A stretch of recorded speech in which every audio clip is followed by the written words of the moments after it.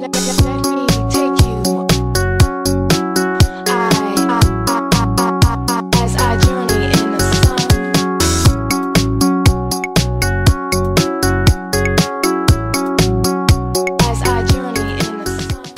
afternoon, everyone. It's Stephen Hodson from WinExtra, bringing you another one of our software unboxings.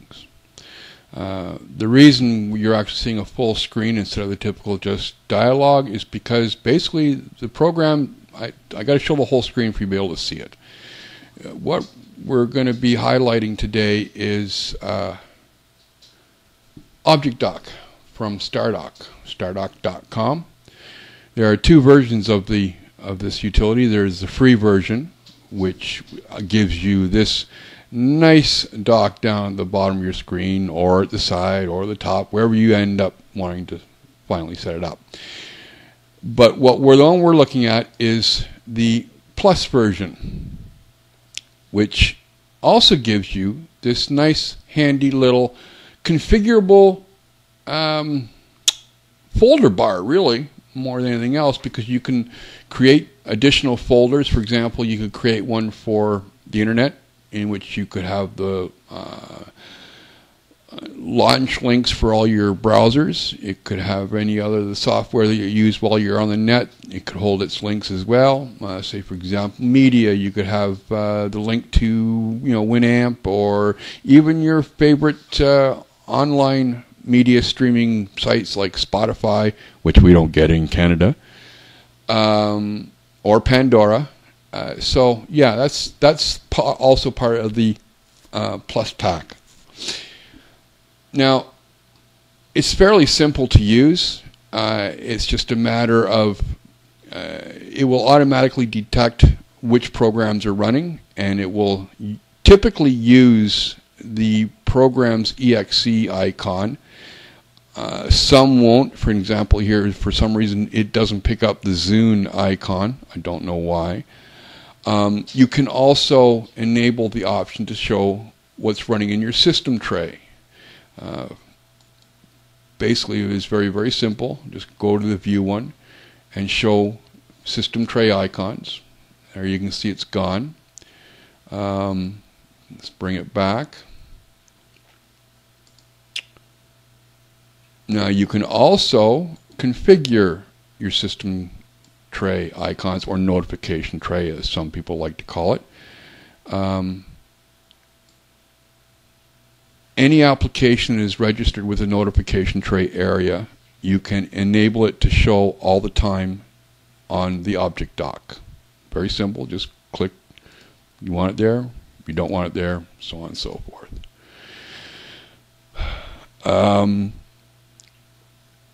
You can add your own shortcuts.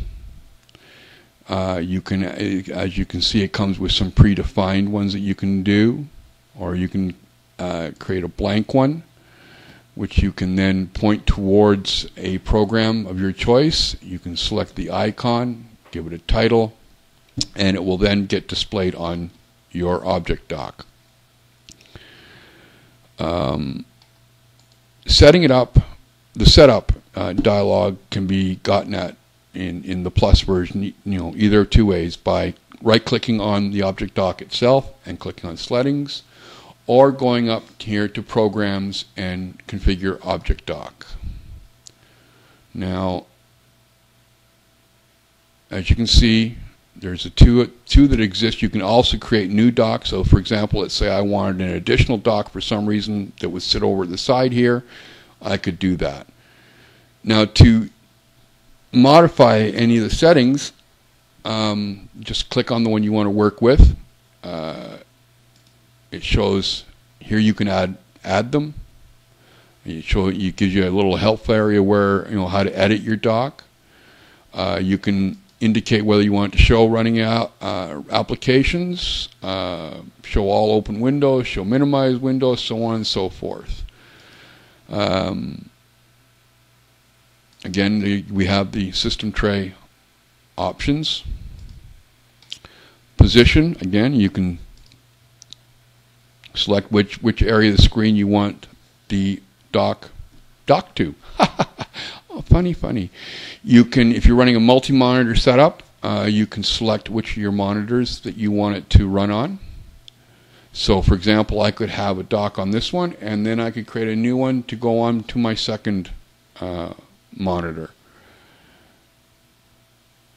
You can adjust the size of the icons as well as the zoom size. You can change the background. You can change the transparency along with a bunch of other settings. The effect, you can select which kind of effect you want, whether it's a bubble or none or zoom, which is the default. Or you can get the swing. See little swingies down there? They swing back and forth, yes. Or there's just the glow. As far as global settings, you can load it at startup. You can have it automatically hide the taskbar and a number of other effects. But basically that's it. Now, it doesn't come with very many additional icons, but you can, if you want, head over to wincustomize.com to their ObjectDock area, and you have a multitude of options for different icons, different themes, you name it, it's there. So, yeah, if you're not happy with what you get, go get some more. It's all there. It's a very simple program to use. Very configurable, which is really nice. You will notice that some of the icons are really kind of crappy looking, and yeah, Stardock, I'm kind of looking at you too, because that's yours. That is not necessarily the fault of ObjectDock, but more rather the developers are not including a full range of icons at different resolutions.